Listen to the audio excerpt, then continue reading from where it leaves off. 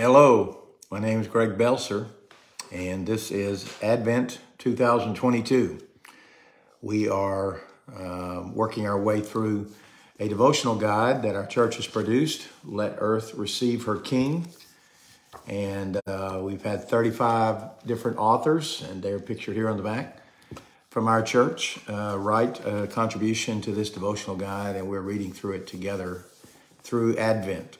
And today we come to Day 13. Our devotional is authored by Lisa Gunn, the wife of Philip Gunn, a proud Fort Worth, Texas native and a proud Baylor Bear. Thank you, Lisa, for writing today's devotional entitled God Leads the Humble. Our focus will be Psalm 25. Psalm 25. So if you have a copy of the scripture, I would encourage you to find it, read along with me, and then I will read Lisa's devotional and think with you about God leads the humble. Here's Psalm 25, 1 through 10. A Psalm of David. To you, O Lord, I lift up my soul. O my God, in you I trust. Let me not be put to shame. Let not my enemies exult over me. Indeed, none who wait for you shall be put to shame. They shall be ashamed who are wantonly treacherous. Make me to know your ways, O Lord. Teach me your paths. Lead me in your truth and teach me, for you are the God of my salvation. For you I wait all the day long. Remember your mercy, O Lord, and your steadfast love, for they have been from of old. Remember not the sins of my youth or my transgressions. According to your steadfast love, remember me, for the sake of your goodness, O Lord. Good and upright is the Lord, therefore he instructs sinners in the way. He leads the humble in what is right and teaches the humble his way. All the paths of the Lord are steadfast love and faithfulness for those who keep his covenant and his testimonies. Psalm 25, 1 through 10. Here is Lisa's devotional.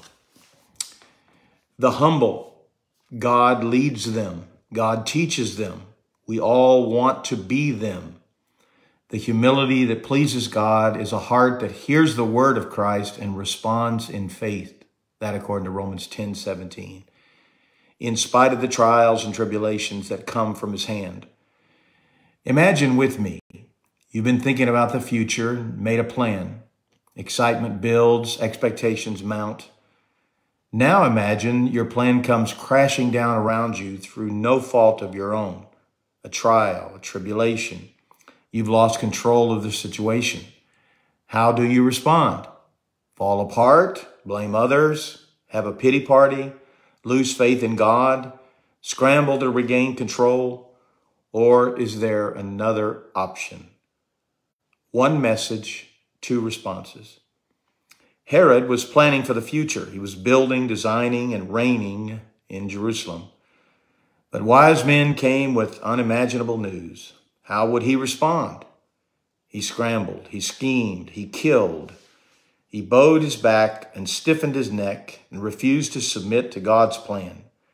He was not led by God in what is right or taught his ways. Psalm 25, verse 9.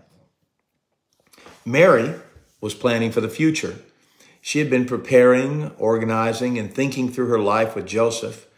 Then the unimaginable news came. How did she respond? She bowed her head in humble submission to the plan that God laid out before her, in spite of the relational and societal difficulties that lay ahead. She was led by God to what was right and taught his ways. Her heart responded in faith that God would do all he had promised. That according to Luke 1:45. She knew that, quote, all the paths of the Lord are steadfast love and faithfulness for those who keep his covenant and his testimonies. That according to Psalm 25:10.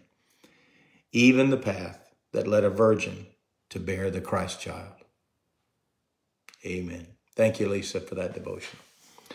Yes, we are to respond in faith. We're to trust the Lord, rejoice in his steadfast love and his faithfulness, and to obey him in all things. So when change comes or when surprise comes or when the unexpected happens in our life, we are to respond in faith. God does, in fact, lead the humble. We are to be just exactly that. I hope you are seeking the Lord today with humble submission to him and to his plan, to his will, to his desire for you. As God gives us grace, may we do that together. Let me pray for us and thank God for this day. Lord, it is a good opportunity, again, for us to be reminded that you lead the humble. We want to be that. We aspire to that. We know that is the nature and character of God, of Christ, our Savior, and is to be of that, of his followers. So we are to be humble. Pray that you'll help us to seek to live such a way even today. So no matter what comes, may we submit to you. The news, Father, may be what we choose or hope, or the news may be quite the contrary. But either way, our God is sovereign. He's King. He's Lord over all our circumstances. May we honor you, humbly follow you, even as Mary. And we ask for your grace in this today. So we read the psalm.